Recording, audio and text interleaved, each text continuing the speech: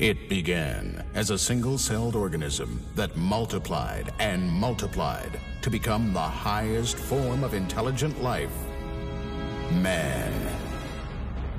But not all men were created equal. Leslie Nielsen is Marshall Dick Dix, a man less equal than most. All right, get your hands over your head. We're the hostages. Who do you think you're talking to, a dummy? Houston, we have a problem. Now, I know it smells funny, but the President of the United States has been kidnapped and is being held captive on Vegan. The man in the White House is a clone. It says here that the man in the White House is a clown.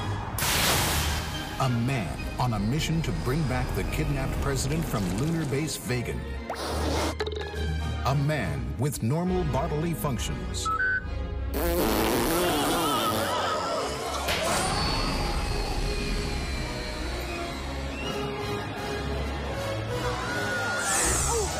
A canny cop, equipped with subtle sleuthing skills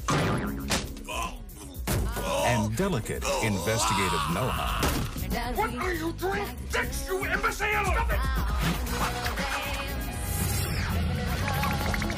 Get down tonight. Get down tonight. I'll meet you. President, is that really you? That depends on what you mean by the word is. With the kidnapped president safely rescued, all that remained was to switch in with his clone at the Three Tenors Gala concert in Paris.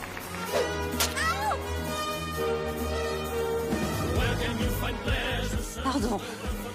Look out!